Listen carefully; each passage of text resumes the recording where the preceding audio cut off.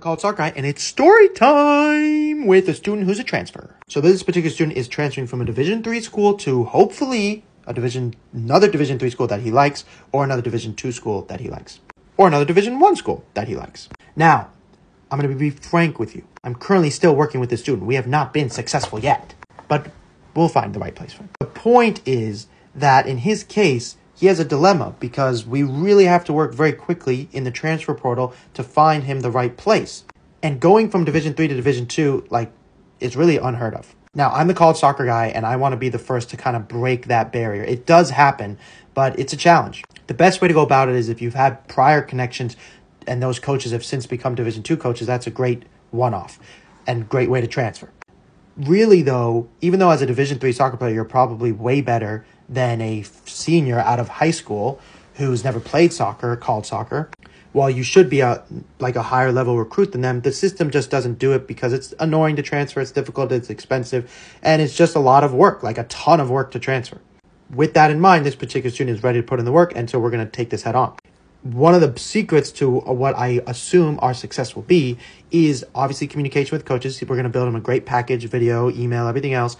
But it's that he has full game videos against colleges with college coaches that have all coached at all different levels. Every single team he played against, it's like going on trial with one of those teams. So first of all, that's a no-brainer. We're going to send videos to teams that he played against. If they're in conference, there's a bunch of rules about that in terms of transferring and if you have to sit out a year.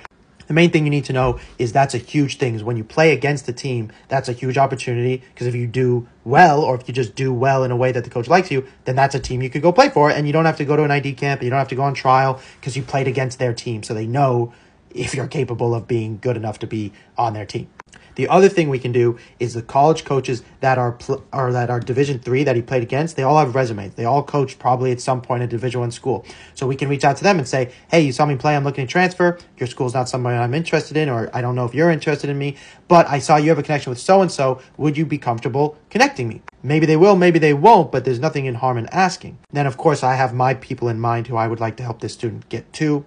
And then the big one is he's going to create what's called an every touch video or a timestamp video of every single game he played this year. And we've already done that with my transfer students at JUCO level as well as from the Division III level to Division II and Division I.